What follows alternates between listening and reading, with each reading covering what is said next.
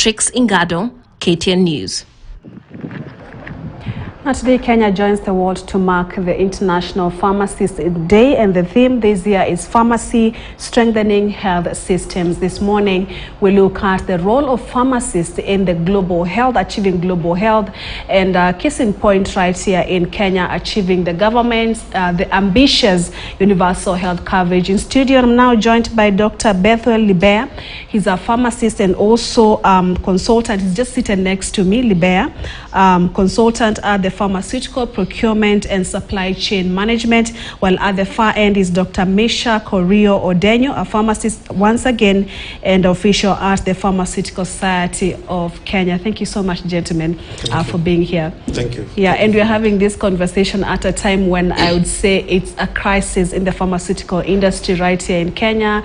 Conversations of even doctors advising patients not to do over-the-counter because of the quacks that we have out here. So it's going to be a very interesting conversation, because how do you know that this pharmacy is headed by a qualified pharmacist or not? But anyway, let's begin by the day itself, the World Pharmacist Day. What is the significance of this day? What the challenges that we are seeing here in Kenya, for example, on the quacks and you know, over the counter? Was it the agenda that brought, you know, medics together and said, you know what, let's have this day to sanitize the sector? Let me begin with you, Dr. All right, thank you. Yeah. Thank you so much, Purity, for having me on this particular discussion. And today is a special day for the pharmacy fraternity, if I may put it that way, because we are celebrating World Pharmacist Day. And this day specifically is to amplify the significant role that a pharmacist plays in the entire healthcare ecosystem. And so, and you've mentioned most specifically here in Kenya, because if you look at a pharmacist among the 33 plus cadres of healthcare professionals, it's one of the highly trained professional. They are one of the highly trained professionals, but also highly underutilized. And most of these problems is systemic. Systems have been crafted in such a way that the pharmacist is not utilized to the best way they're meant to be utilized. And the repercussions of that, it's visible for everyone to see. And you've captured some of them. We have the issue of quacks in the market. We have the issues of drugs being misused. We have issues of antibiotics being misused, because people who then end up handling medication, most of them may not necessarily be qualified professionals to do that. And so having this day is to amplify the voice of a pharmacist, to amplify the significant role that they play, and also to let the public know that we have these professionals that can help you as far as your medicine needs are concerned. So this is the significance of this day. Yes. Right. And before we get to, you know, who a pharmacist is and who is a qualified pharmacist, because he mentioned that pharmacists are highly unutilized. We are seeing pharmacies mushrooming everywhere in the city, up country, you know. When you talk about being unutilized, and there are so many pharmacies in the country and across, until most patients don't even go to the hospital, they just go and they are prescribed over the counter. Maybe you can elaborate on, when you talk about being unutilized, what exactly does he mean really? Yeah. Okay, thank you once again for inviting us to the studio today to talk on this issue about the Pharmacy Week. As my colleague has just talked about, pharmacists are highly underutilized. If you look at the cadre and the knowledge of pharmacists that we have in the country, there are quite many who can be used in strengthening the health systems in the country. So you find that, just as my colleague has said, the problem is systemic. And one of the ways of maybe addressing this is maybe to see how the regulations can be put in such a way that we can be able to control some of these, like you said, quacks. And it has become so much of a trade until the pharmacy practice itself has been neglected. So that is why we are here to amplify that and to let the public know at least what is happening in the pharmacy field and what the pharmacists are doing in terms of trying to strengthen the health systems. Yes. Yeah, and Dr. Bethel, there's always a concern in the health sector where when you look at, for example, the education sector, you see that the teachers are united under a cadre and there's the Teacher Service Commission. But when it comes to health sector, everyone speaks for themselves. For example, the nurses will say, this is what we do. The doctors will say the same. And they'll even issue a statement that there was a time the doctors issued a statement that the nurses felt that, the clinical officers felt that, you know what, I think they are undermining our role. And the lack of unity among the health cadres brings the problem. Yeah. So what exactly is the problem or the main issue around the pharmaceutical industry in the country as we speak? All right, thank you. I think that is a very important question, and I'll say that there are several answers to that. Yeah. And you've captured correctly that we have sibling rivalry among the healthcare professionals, but what unites us, or the convergence point of all of us, is to see that the patient is well taken care of, despite our differences.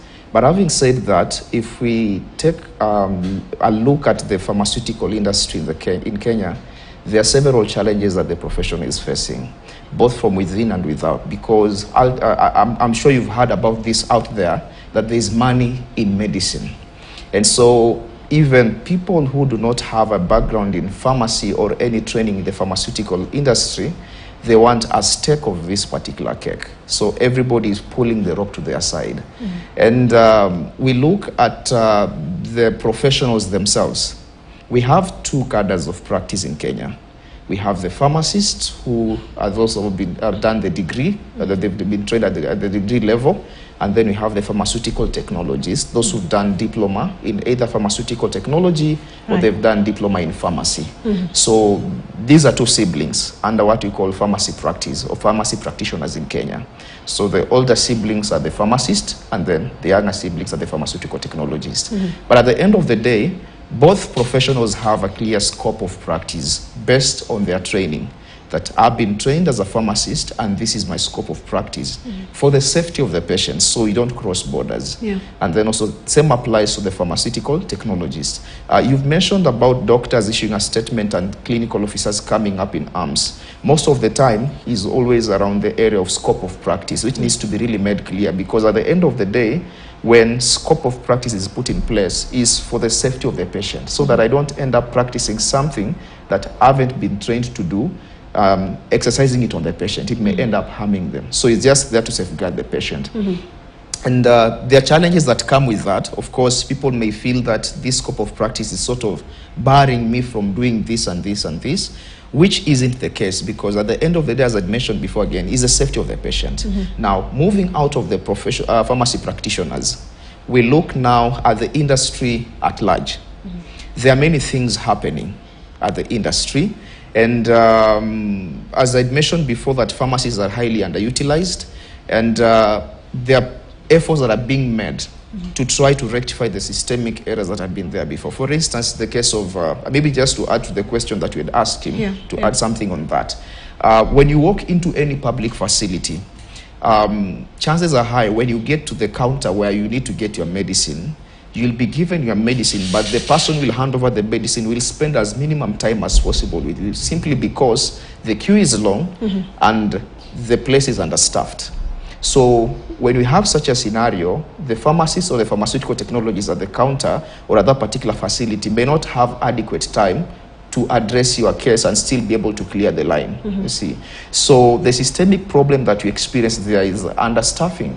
If we have enough pharmacists in public facilities, then it means they are able to put into practice, spend sufficient time with the patient, and put into practice the pharmaceutical knowledge to ensure that pharmaceutical care is actually delivered, which is not happening. That's a systemic problem. Two is the issue of employment of pharmacists. When you look at the number of pharmacists trained in Kenya, it's not that we are in surplus, but we'll find many unemployed pharmacists, simply because the public system or the facilities or hospitals haven't really appreciated the role that pharmacists play. And so they think pharmacists, their work is just to dispense medicine, which really goes beyond that. dispensing medicine is only a fraction of what a pharmacist can do. It goes beyond that. Yeah, and you'll be telling us what the role is. But the infighting within the healthcare sector, is it the one causing all this problem that you're not able to, for example, here in Kenya achieve the universal health coverage? Because I'll give you an example. If I go to the hospital and the doctor tells me, make sure you do not buy over-the-counter medicine. And like you said, the role of a pharmacist is not just to dispense the medicines, but that is what literally we know the role of a pharmacist is. So can again a pharmacist, for example, prescribe a drug to a patient, and when the doctor says that, it means that there is some lack of trust that you might go over the counter and you're given drugs that are not appropriate. So how can this be resolved so that medics work in unity and their value is appreciated as well? I think one of the ways in which this can be addressed is through the regulations. You find that the current regulations that is being used in the country, which is called CAP 244, was developed in 1956. And since then, there have been a lot of developments in the medical sector in terms of the drugs that are out there, how they are dispensed, and things like that. So one of the ways of trying to regulate this is, like my colleague has just said, we need to have proper laws in place that specify what a pharmacist does, what a pharmacist technology does, so that there's that clear delineation. Yeah, because you find like right now there's the Kenya Drug Authority bill that is being discussed in Parliament. I think as the Pharmaceutical Society of Kenya, our leaders have canvassed this a lot, and we want to thank you, the media, for always coming and inviting pharmacists, or when we are having our meetings, at least helping us to highlight this. So currently, as we are trying to draft the new regulations, you find that there are a bit of challenges that are there. And some of these regulations that the pharmacists are trying to bring in, it's not rocket science. It's not something that we're developing from ourselves. We find that these are international best practices, So you find like whatever the government is trying to implement, like the universal health care, the sustainable development goals, there's the issue of every person has to have the right for higher standards of quality. So this is where we are trying to, as a pharmacist, to lobby the Parliament. At least they can draft this bill in such a way that it will be progressive. Because we have pharmacists who have a lot of knowledge, we interact with our partners outside the country, we have development partners, we have policy makers, and some of the proposals that the pharmacists are giving are based on these discussions that we've been having.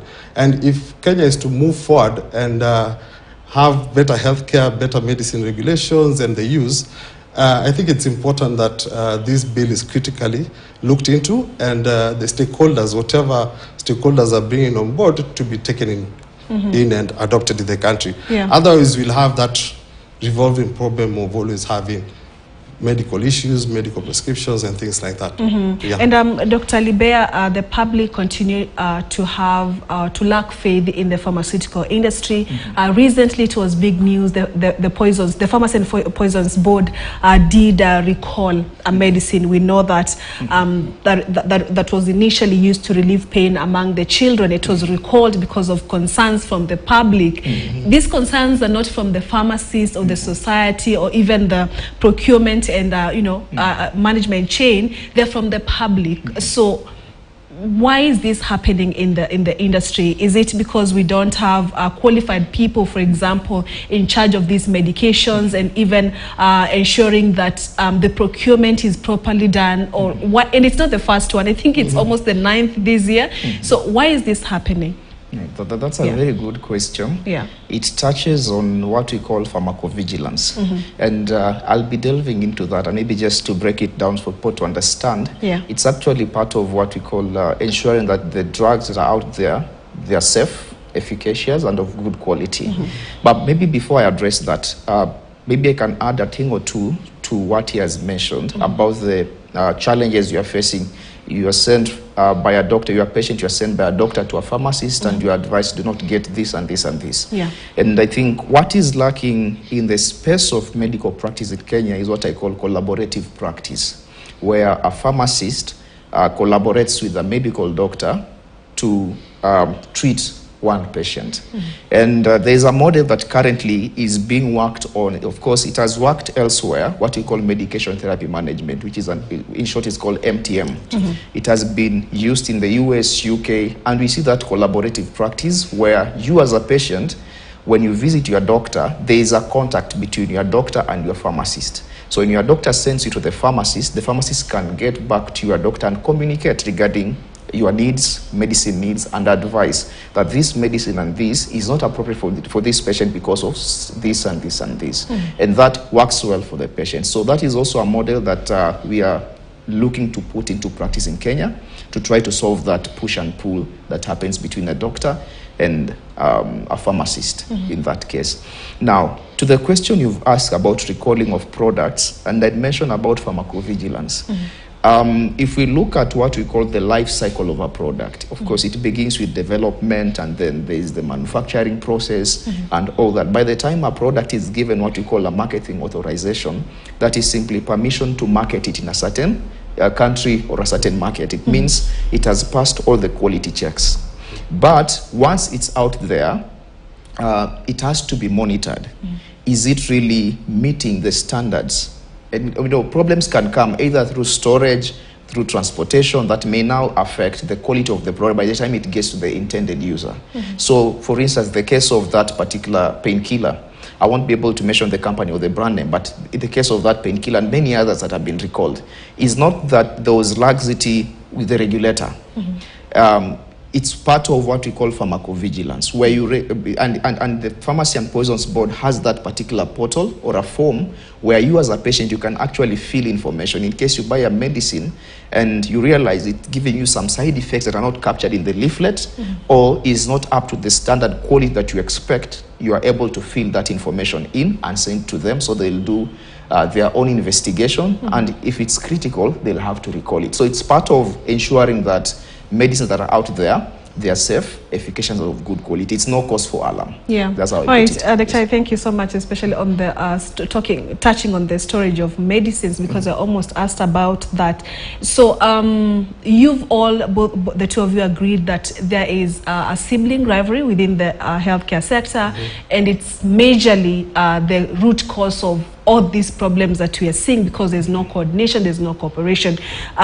You had quickly talked about the Kenya Drug Bill, the Kenya Drug Authority Bill, for example, that is before Parliament. So, I've heard pharmacists and even experts saying it's going to be a game changer in the drug in the medicine industry, because this getting rid of the cartels in the industry and ensuring that the quacks, for instance, are not part of the negotiation. So maybe you can tell us more about the bill, the KDA bill, and what it aims to achieve. Yeah. Okay, thank you for that question. The Kenya Drug Authority Bill, it's a regulation that seeks to better enhance the regulation of not only medicines, but of chemicals, things like veterinary products, medical device. Because you find that the scope of pharmaceutical services is sort of expanded, And that is why we are saying we are trying to hold discussions among the industry and the stakeholders to be able to ensure that these regulations that are out there and we are benchmarked against are incorporated into the current bill. So you find that currently the bill that is in Parliament mostly is sort of, we can say it's more of trade related. When you look at some of the proposals that have been put across, you find that we need to have technical people in technical areas. Like, for example, you find that the proposal for the regulator that is being proposed right now, you find that the pharmacist is not in the middle of all this. You find that engineers maybe have also been part of this, and this is what is causing the problem in our country. You find that, for example, something to do with pharmacist, it's been watered down to say that pharmaceutical special technologies or something. There's that clear delineation. There's a problem there, and that's what the pharmacy practice and the pharmacy profession is really trying to to push for the country to adopt. Yeah, for us to have better regulation in terms of the medicines.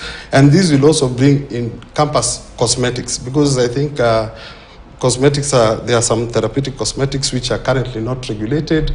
We have chemicals in some of these which can harm the patient and things like that.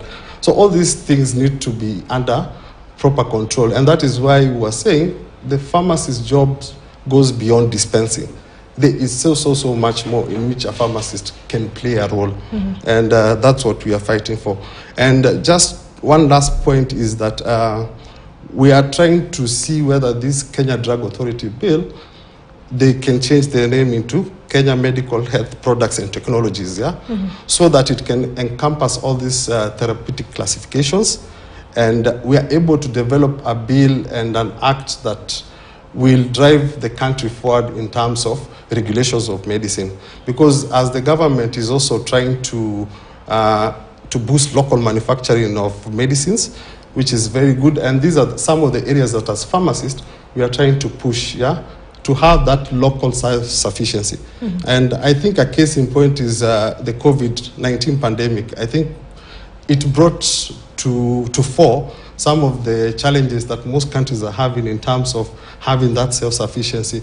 So you find that the pharmacists are trying to put in place structures whereby the government can support the local industry so that we can also be self-sufficient and can be able to meet the medical needs of the patients. And as a result, the universal healthcare coverage will be taken into consideration. Thank you. All right. Dr. Libia, let's talk about who the role of a pharmacist. Actually, we see chemistry in hospitals and outside there in the market. So should we believe all of them, for instance? Who is a pharmacist and where can we find them?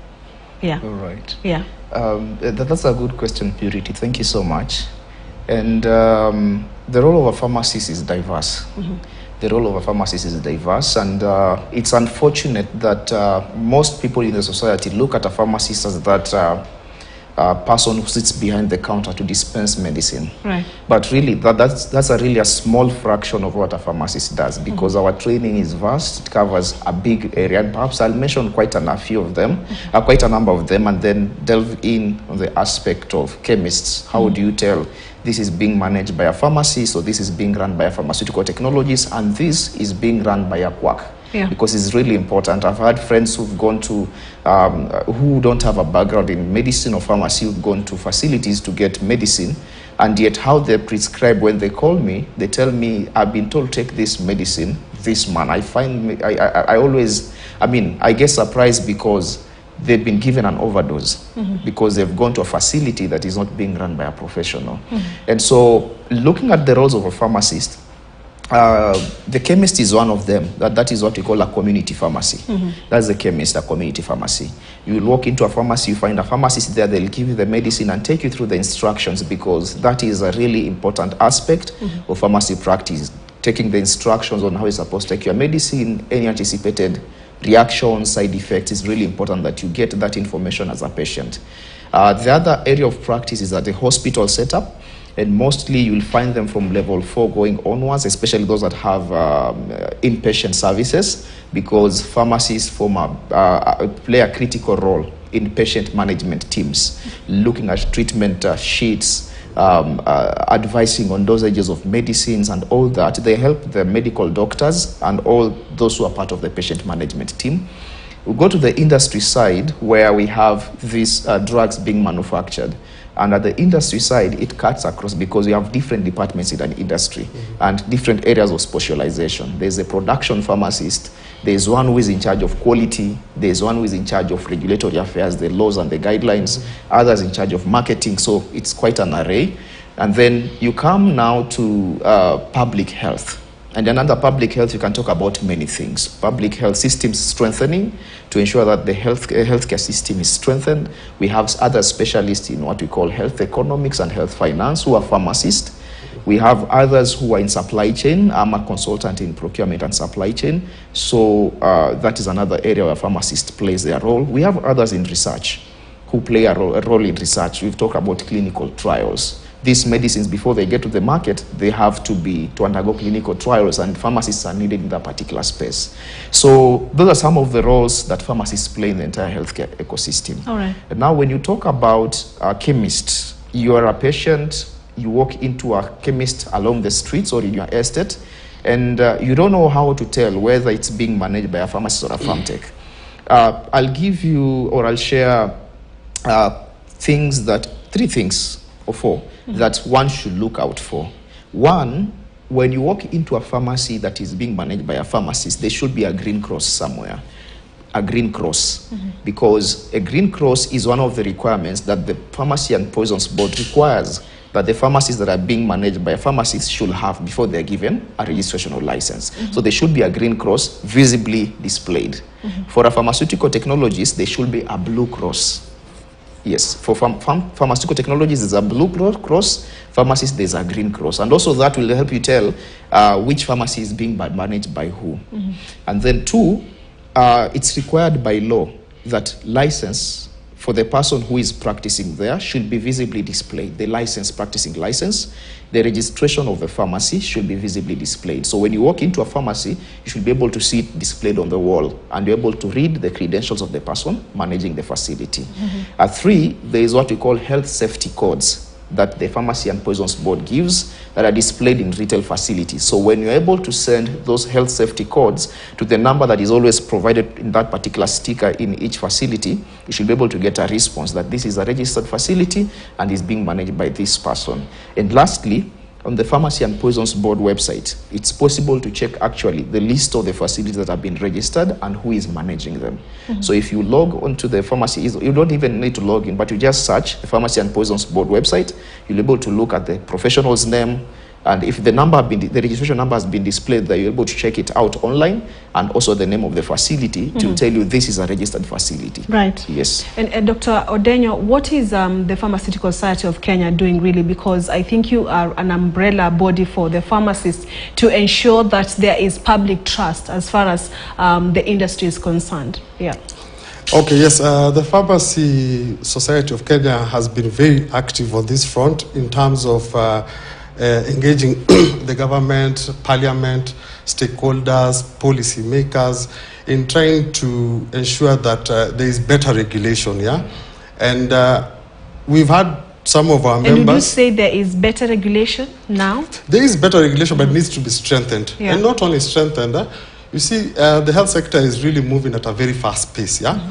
You can look at what is happening in the US concerning the AI and new things coming up, yeah? So if you look also on the pharmacy sector, there are things like biotherapeutic medications which are coming, biological drugs. You see, these are things which can only be handled by a specialist pharmacist who has been trained. And when you look at the scope in which pharmacy has evolved, you find that these days we have pharmacists who are, like my colleague said, medicine therapeutic management. You find that there are pharmacists who are specialized in hypertensive medicines. You find that there are pharmacists who are specialized in diabetic medicines, those kind of cadres. So this is what we are trying to push in terms of increasing the role of pharmacists and giving more access to pharmacies. Yeah. Because I think also when the devolved government came, you find that our laws still remain the same. Yeah. And that is why sometimes we have challenges maybe in the counties in terms of employing pharmacists and ensuring that pharmacists are in each and every sector, in the hospitals especially. Because I think it is a common knowledge most of the time when we interact with patients. For example, when you're dispensing a medicine, yeah, you'll try. A pharmacist does not just sell for you that medicine. A pharmacist will talk to you, will try and ask you, what has the doctor told you? And I can guarantee you 90% of the time, the patients don't know what they've been prescribed or how to do it. And you see, it is that pharmaceutical knowledge that will be able to guide these patients. So that, for example, there are some drugs, probably if you take a way of excretion is maybe the urine will be orange, or maybe when you go to for a long call, your feces will be black. You find that these are things that pharmacists already have that knowledge, yeah? And instead of a patient panicking, it's the pharmacist who can be able to come and tell the patient, okay, this is just this is not a side effect, this is not a bad, this is just part of the execution of that drug. Yeah, and one major important thing that we also want to highlight concerning the Kenya Drug Authority bill is that to get hold of the problem that you're seeing, the sibling rivalry and things like that, the Pharmaceutical Society of Kenya is trying to push for a pharmacy practice bill, which a proposal has been made, and I think also this has been submitted to Parliament. And we are really asking the parliamentarians to take this seriously, because if we don't put these regulations in place and these specializations and people to do the jobs that which they are trained for, this is an effort in futility in terms of improving the healthcare of the country and being able to give patients the quality of medicine that they deserve, that are safe and efficacious. All right, and time is not on our side. We have to wrap it up now, but thank you so much, Dr. Bethel Libea, for being here. Also, thank you, Dr. Mesha Kodenyo, for making time for us. I wish you all the best in your campaign today. Thank you very much. All right, that brings us to the end of the News Center this Monday morning. Thank you for watching. I'm Purity Musenzuki. Keep watching KTN News, and God bless.